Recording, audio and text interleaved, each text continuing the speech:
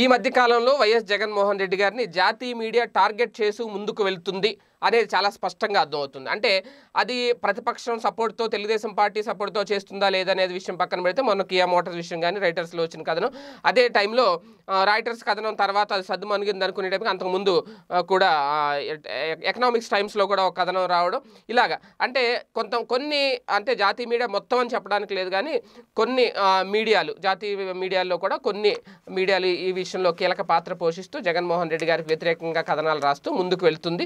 జగన్ గారి ప్రభుత్వాన్ని దెబ్బ కొట్టేందుకు వ్యూహాత్మక ఎత్తుగడలు వేయడంలో ప్రతిపక్షాలు జాతీయ మీడియా సాయం తీసుకుంటున్నాయనే ఆరోపణలు కూడా ఇప్పటికే ఉన్నాయి. ఈ నేపథ్యంలోనే జాతీయ మీడియాతో జగన్మోహన్ రెడ్డి గారు మాట్లాడిన సందర్భంగా అమరావతి విషయంలో ఆయన మాట్లాడుతూ ఆయన ఉన్నట్టు ముక్కుసూటిగా చెప్పేసే వ్యక్తి కాబట్టి ఆయన ఉన్నదంటూ చెప్పేశారు. ఇంకా అమరావతిని ఆయన ఒక గ్రామంగానే భావిస్తున్నట్లు ప్రకటించడం.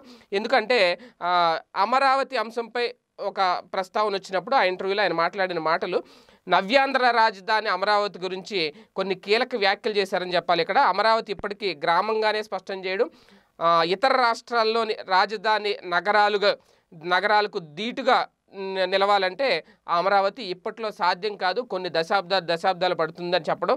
ఇతర రాష్ట్రాల్లో అలాగే ప్రస్తుతం హైదరాబాదు, చెన్నై, బెంగళూరు లాంటి నగరాల్లో పోటీగా నిలవాలంటే అమరావతి సరిపోదు, ఇప్పటికిప్పుడు అభివృద్ధి చెందిన విశాఖపట్నం అయితేనే రాజధానికి అనువుగా ఉంటుంది అని చెప్పడం. అలాగే విశాఖ అభివృద్ధి గురించి కూడా మాట్లాడడం. 10 ఏళ్లలో విశాఖపట్నాన్ని ఈ 3 రాజధాని నగరాలకు ధీటుగా అభివృద్ధి చేసుకోవచ్చని చేసి చూపిస్తారని కూడా ఈ సందర్భంగా జగన్మోహన్ రెడ్డి గారు చెప్పడం.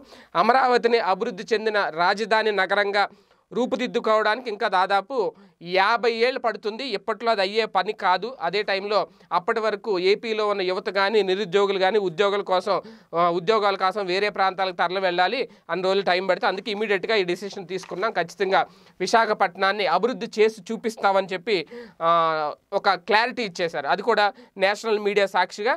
అందుకే రాజధాని అమరావతి ఇప్పుడిప్పుడే అభివృద్ధి కాదు కాబట్టి చాలా సమయం పడుతుందనే ఉద్దేశంతో 3 రాజధానుల ప్రతిపాదన తెర మీద తీసుకొచ్చాం. 3 రాజధానుల్లో ఏర్పాటు చేసి 13 జిల్లాల అభివృద్ధికి కూడా తమ ప్రభుత్వం కృషి చేస్తుంది, ఆ దిశగానే అన్ని ఏర్పాట్లు జరుగుతున్నాయని చెప్పి ఆయన జాతీయ మీడియాతో మాట్లాడుతూ చెప్పడం ఇప్పుడు ఒక సంచలనంగా మారింది.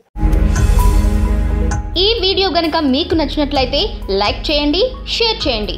మరిన్ని వీడియోస్ కోసం మా ఛానల్ను సబ్స్క్రైబ్ చేయండి.